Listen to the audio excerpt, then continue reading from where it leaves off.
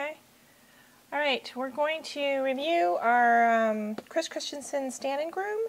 It's a heavy cushion, kind of the materials like car material.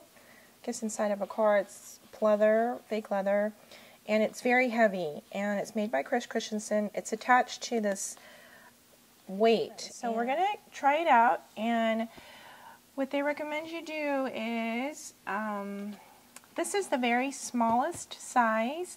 It's 5.5 inches in height, and they ask that you gently tuck it underneath. And let's see how she does. What do you think, Dolce? So this is made and designed to help for sitters like Dolce. If you're trying to groom a dog and they like to sit, it's really hard to groom them. I haven't used it enough to tell you whether I love it or not. It does work for some dogs. Some dogs will freeze and just stand still when they are put under this. It does take some training for some dogs. For instance, Cozy, she will climb up out of it. Dolce seems to be doing really good. So we're going to use this right now and encourage her to stay as we show you how we do her paws. We're going to gather the hair down. We're going to take our Bravura and we're going to set it to the middle, 15.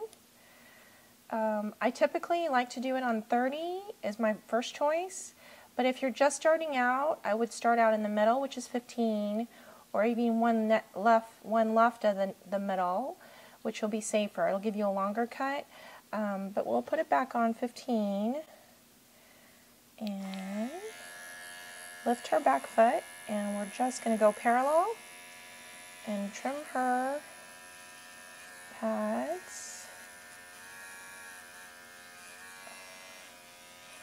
Okay, that's one foot. Stay.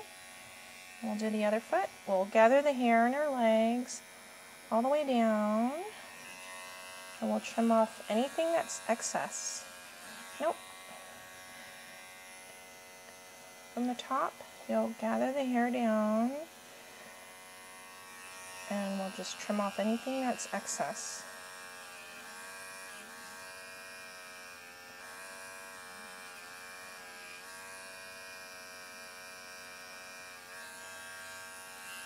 Okay, we'll swing her around. We'll do the same thing with the front. We'll pull the hair all the way down, and I'm just going to do this part. And then I'm going to lift her leg, and I'm just going to do what's hanging out between her pads. And never going into the paw, because then you can cut skin.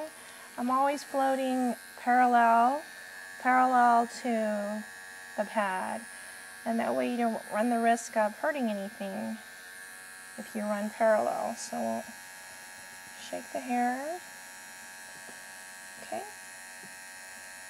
all the way down, and we'll get some of this excess just around my hands. Okay. And we'll swing her around this way. So the tool's kind of working for her. We'll go just around my hand, and then we'll lift the paw and just do the excess, floating parallel. Okay, go down, do the excess. Okay, then we're going to quickly, and as you can see, she climbed over that pretty easily. It's a pretty good gizmo, the Stand and Groom by Chris Christensen, but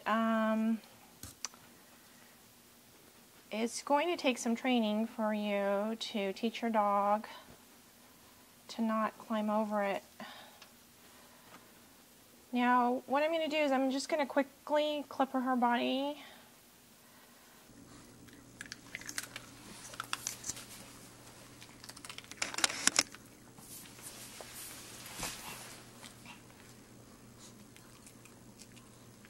Was that good? Was that good? Dolce, was that good?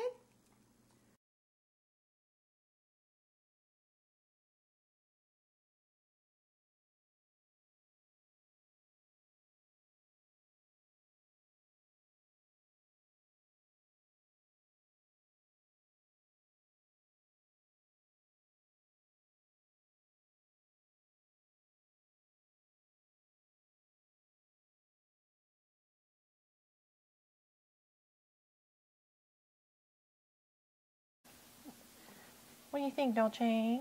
So this is made and designed to help for sitters like Dolce. If you're trying to groom a dog and they like to sit, it's really hard to groom them. I haven't used it enough to tell you whether I love it or not. It does work for some dogs. Some dogs will freeze and just stand still when they are put under this. It does take some training for some dogs. For instance, Cozy, she will climb up out of it. Dolce seems to be doing really good. So we're going to use this right now and encourage her to stay as we show you how we do her paws. We're going to gather the hair down. We're going to take our Bravura and we're going to set it to the middle, 15. I typically like to do it on 30 is my first choice, but if you're just starting out, I would start out in the middle, which is 15, or even one left of the middle, which will be safer. It'll give you a longer cut, but we'll put it back on 15 and lift her back foot, and we're just going to go parallel and trim her pads. Okay, that's one foot, stay. We'll do the other foot. We'll gather the hair in her legs all the way down, and we'll trim off anything that's excess. Nope. From the top, you'll gather the hair down, and we'll just trim off anything that's excess.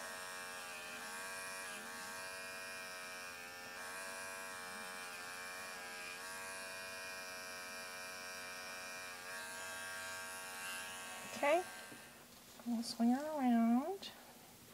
We'll do the same thing with the front. We'll pull the hair all the way down, and I'm just going to do this part. And then I'm going to lift her leg, and I'm just going to do what's hanging out between her pads.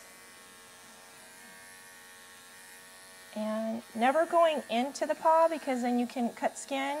I'm always floating parallel to the pad, and that way you don't run the risk of hurting anything if you run parallel. So we'll shake the hair, okay, all the way down, and we'll get some of this excess just around my hands. Okay. But if you're just starting out, I would start out in the middle, which is 15, or even one left of the middle, which will be safer. It'll give you a longer cut, but we'll put it back on 15 and lift her back foot, and we're just going to go parallel and trim her pads.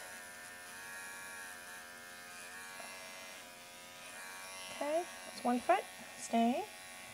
We'll do the other foot. We'll gather the hair in her legs all the way down, and we'll trim off anything that's excess. Nope. From the top, you'll gather the hair down, and we'll just trim off anything that's excess.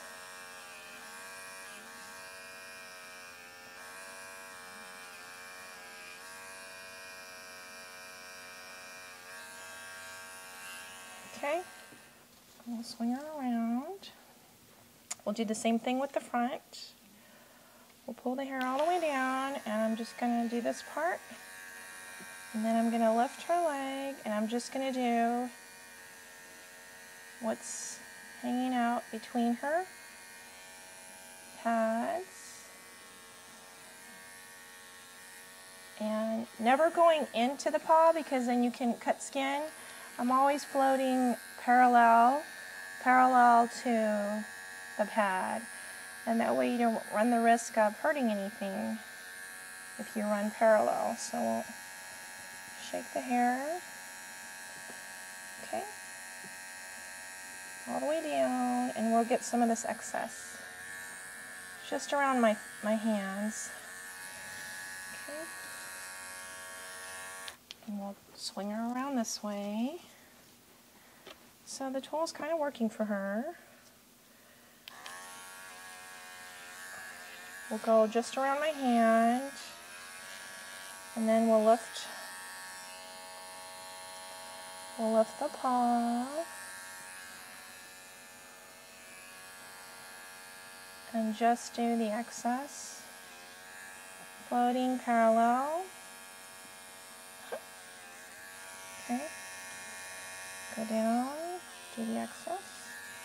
Okay, then we're going to quickly, and as you can see, she climbed over that pretty easily. It's a pretty good gizmo, the Stand-In Groom by Krish Sin, but